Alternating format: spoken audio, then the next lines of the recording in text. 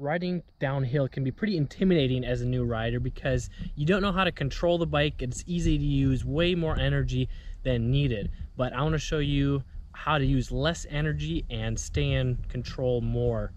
It's the end of the riding season, and unfortunately I don't have any long steep hills to show you, but the same techniques apply for no matter what hill you're on.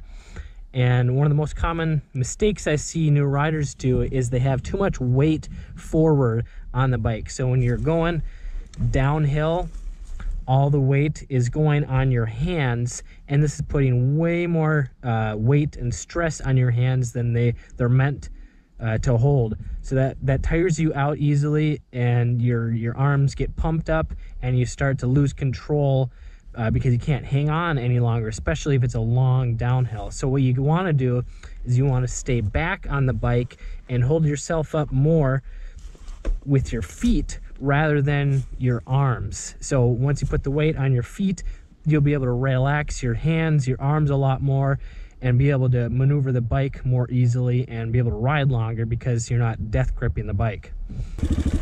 So I'm keeping my weight back on the bike, weight on the pegs, and I'm barely putting much weight on my hands.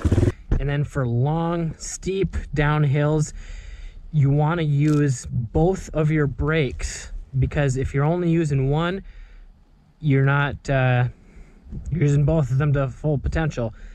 So it's easy to lock them up, especially the rear brake. So you want to use mostly your front brake, and if you're using your front brake, that's why it's so important you want to stay back on the bike so you don't fly over the bars. So if you feel like you're going to fly over the bars, just try and scoot back even more on the seat, especially if you're standing, which you should be going downhill. So using both brakes, keeping your weight back on the seat will keep you more in control, give you more endurance on the bike to be able to stay in control on the bike on two wheels. And if you like this video, I want to show you how to be a safer, more confident rider, go more in depth with this technique of downhill, as well as other techniques of riding uphill, corners, balance, traction. Head to motocrosshideout.com, and I look forward to helping you become a better, safer rider. I'm Kelly. Learn more, ride more.